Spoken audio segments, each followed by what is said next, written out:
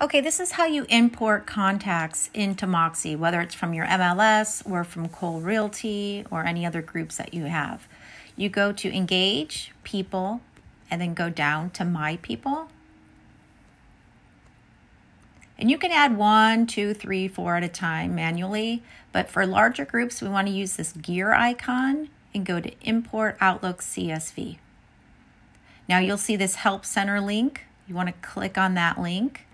And then right there, you can download the Moxi specific required CSV template. And here it is. It's big. There are a lot of columns in here. It goes all the way over to here. We cannot manipulate it at all.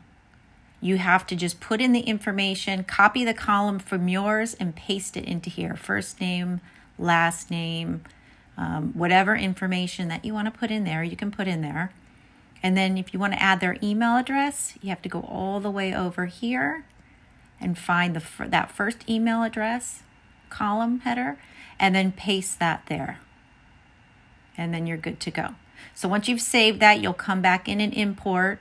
You'll select that file that you renamed, and that's going to import.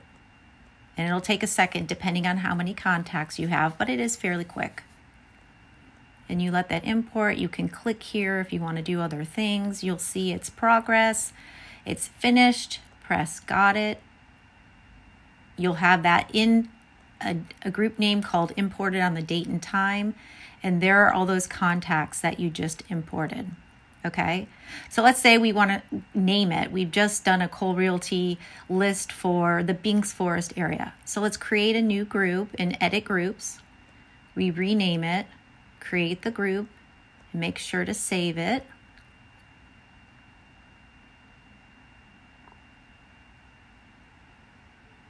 And then if we can select them all, we can add them to anything here.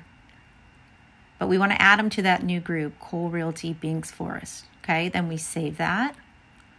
And then if you want, you can delete that extra group, that import group, because they're already in the Cole Realty group now. And then there you have it. That's the group name right under there.